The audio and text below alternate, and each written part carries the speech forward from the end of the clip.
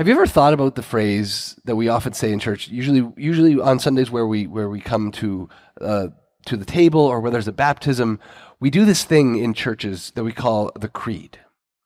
Sometimes it's sung, but the basic premise of it is the recitation of words that have been handed down to the church through not just centuries or decades, but millennia. This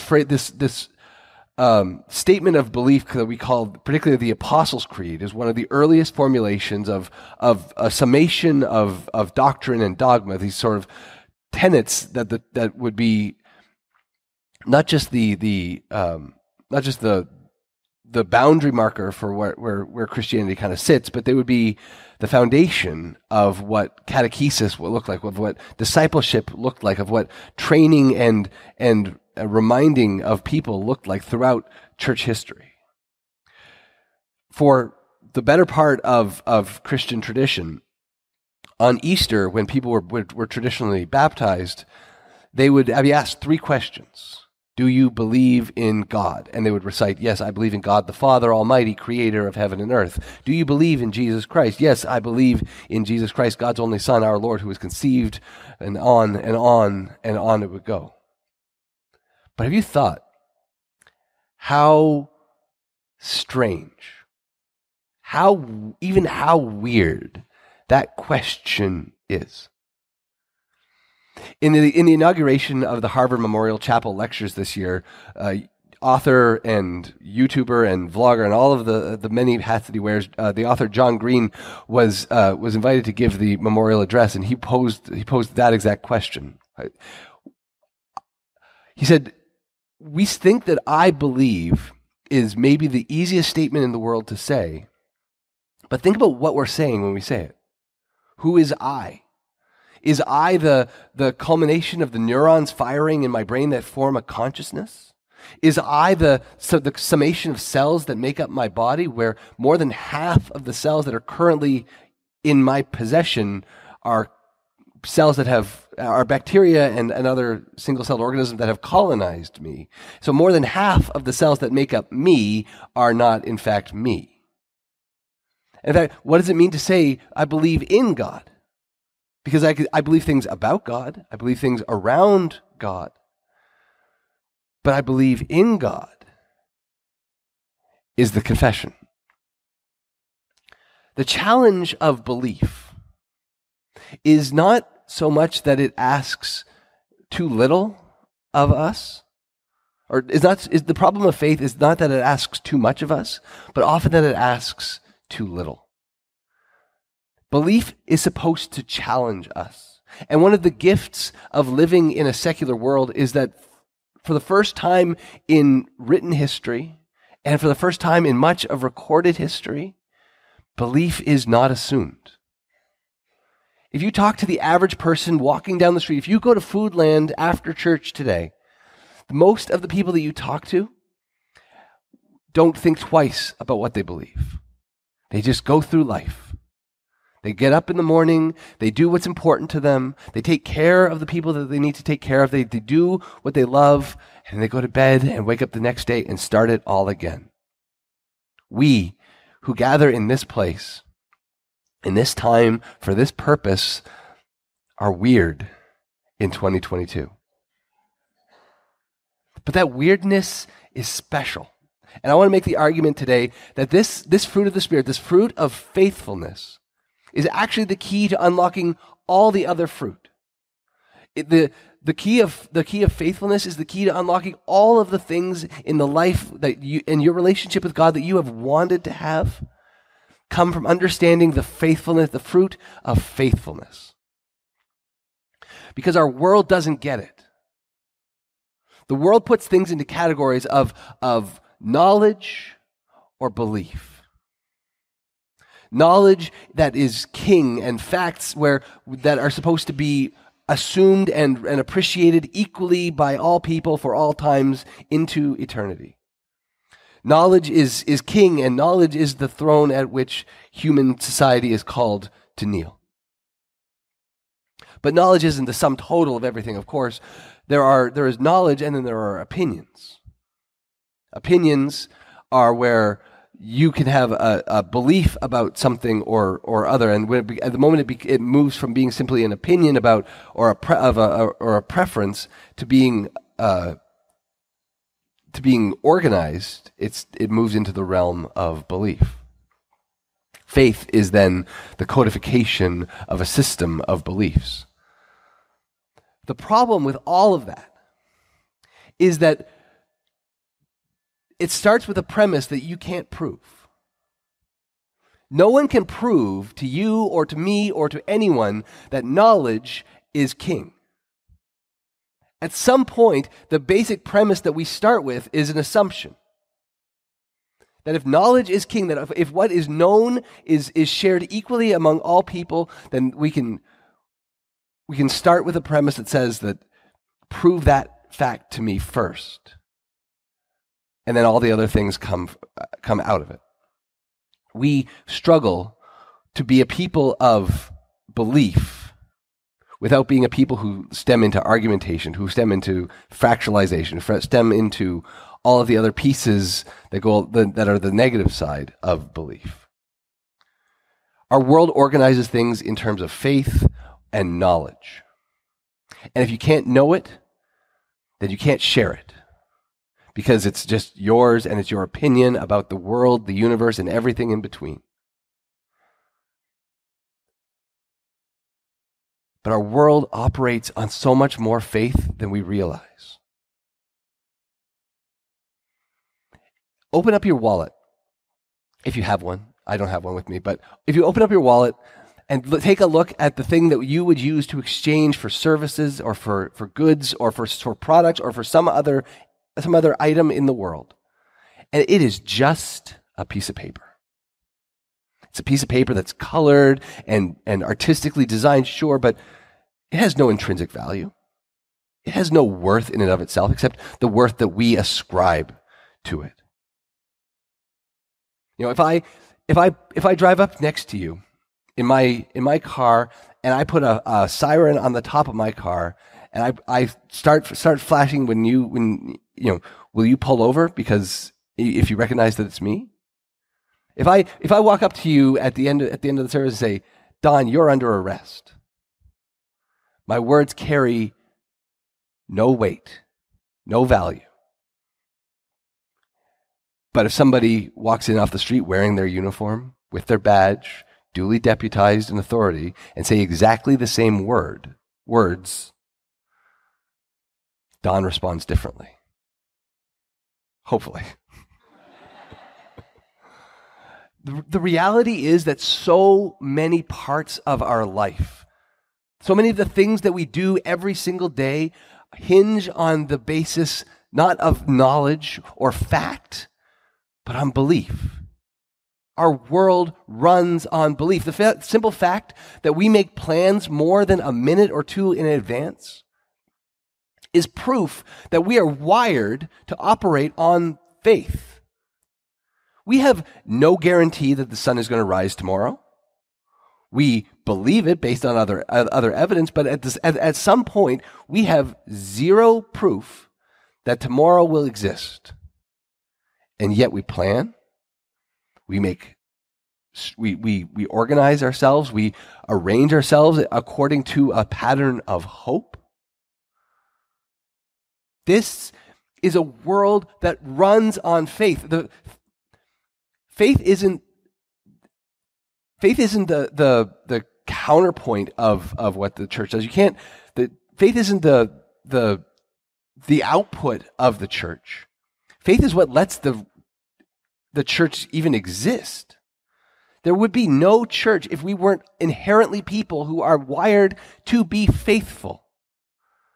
Nothing we do here could happen. Nothing could be planned or organized or intended. Nothing could be arranged or put together or brought to life without recognizing that the world runs on faith. Nothing else is ever going to happen. And this is part of the problem with the modern world. The modern world has lost its most basic understanding of faith and its role in the world.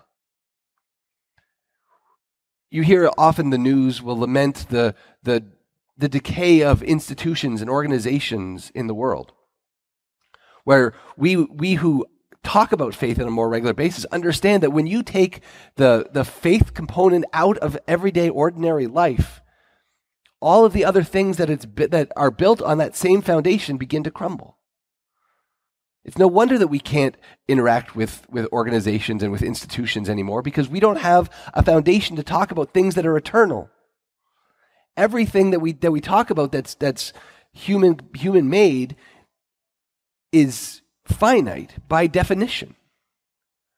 But if there are things that are supposed to last, then there needs to be an eternal quality, and we need to reinvent and reinvigorate our world with the language of faithfulness, or nothing is going to get better. And so this is why I think that this is actually the hope of our world.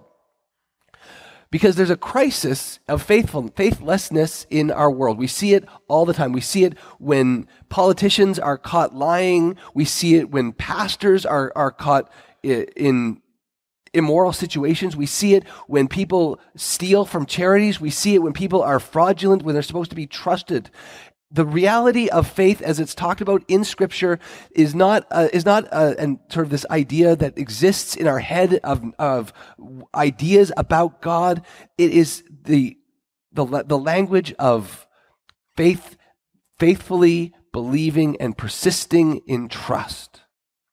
Faithfully persisting in trust is the biblical definition of faithfulness.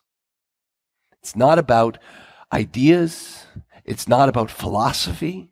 It's not about knowing right from wrong. Faith and faithfulness, belief, is at its core about being trusted and trusting the one who has put us here. And trust is always driven by character. When we as a people who are called to be faithful look for God in our interactions, look for God in our world, look for God in the commonplace, we get the opportunity to see him keep showing up again and again and again. And that faithful character of God leads us down a road where we find ourselves in situations where we increasingly have to build trust in God. To be a faithful people, we are called to be a trustworthy people.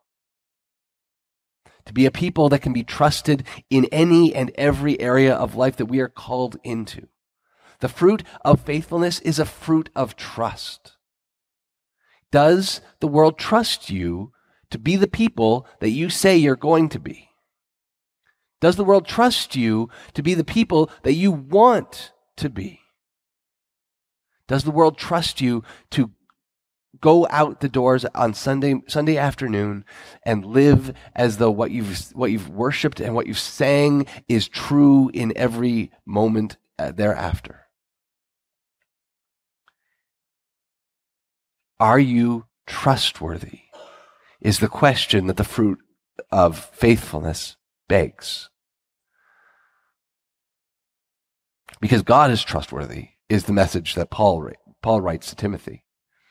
God has always been there for Paul when Paul needed it. When times were good, God was there. When times were hard, God was there. And the single message at the end of his life, when all else has been stripped away, that Paul wants Timothy to understand is that whatever Timothy is going to go through, good times, bad times, dry times, wet times, anything else in between those times, God is going to keep showing up. And so the question that Timothy has to answer is, will Timothy show up? Day after day, will Timothy put on his boots and his coat and keep pressing forward? Because the world isn't going to do it for us anymore. There was a time where the world would make the Christian way the easiest way possible.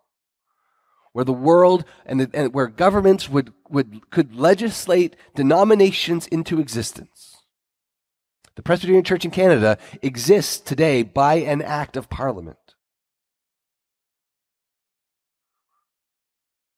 The Presbyterian Church in Canada got the best plots of land as new cities were incorporated across the country in the 20th century. When cities were incorporated, the question was always put to city planners, where will the churches be? Today, that's not the question that's being asked of us. The way is not being made easy anymore.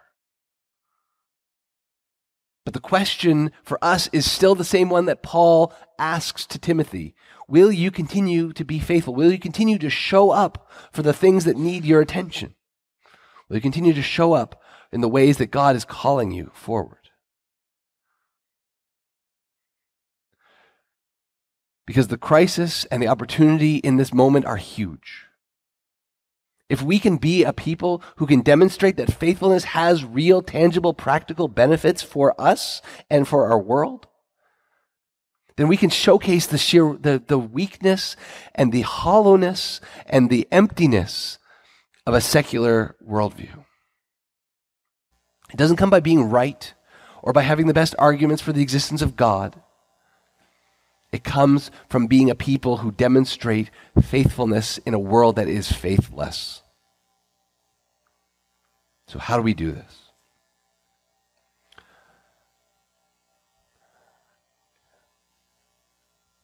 Imposter syndrome is a real thing. Maybe you've been in a situation where you felt like you're in over your head, where you felt like this is going to be the moment where they realize that I've been faking my way through this up to this point.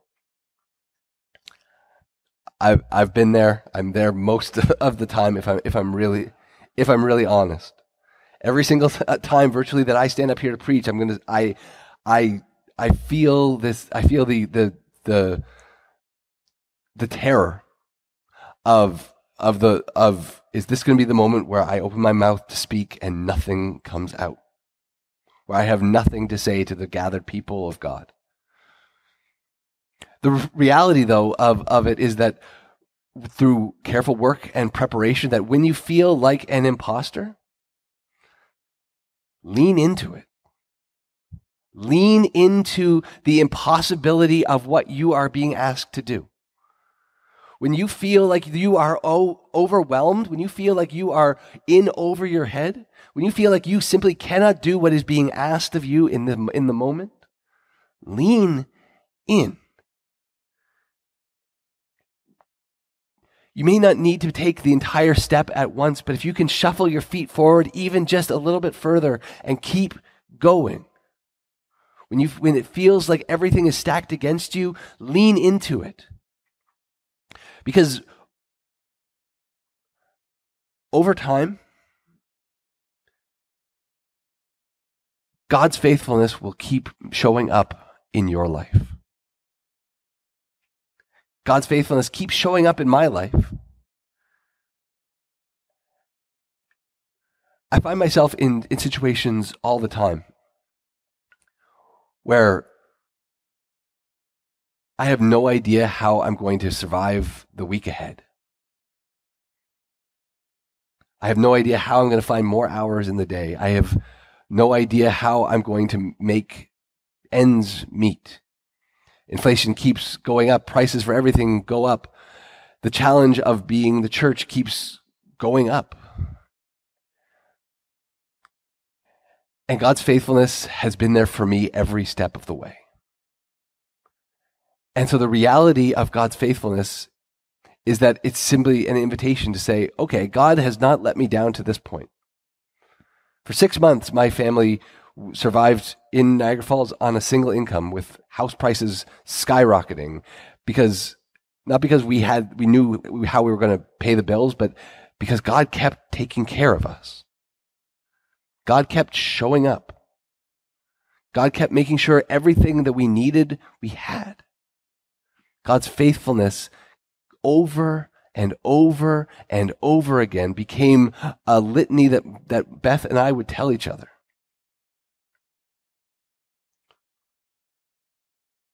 After a year of being here in Niagara, we have so many stories of God's faithfulness over and over and over again. And so every challenge that we find ourselves in, every new hurdle, every time I ask, how am I possibly going to get through this week? The question stops being about how am I going to do this and about where is God going to show up in my week.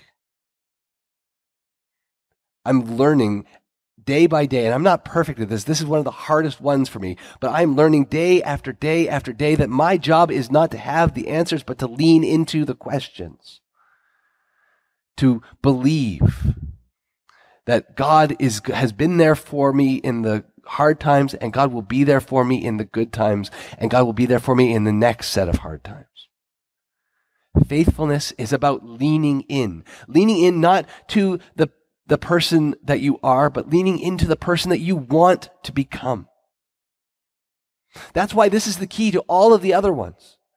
If you want to become a more patient person, lean in to patience.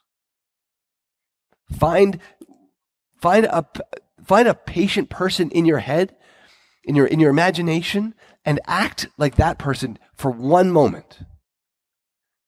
And then act like that person for one moment more. And then act like that person for one moment more. And gradually, the minutes and the moments add up, and you look back on your life and say, I am a more patient person today than I was a year ago. I am a more gentle person today than I was a lifetime ago. I am a more thoughtful person today than I was yesterday. Faithfulness becomes a habit of building faithful habits. And lets us become the person that you always knew was possible. Glory be to the Father, and to the Son, and to the Holy Spirit. For as it was in the beginning, is now, and ever shall be, world without end. Amen.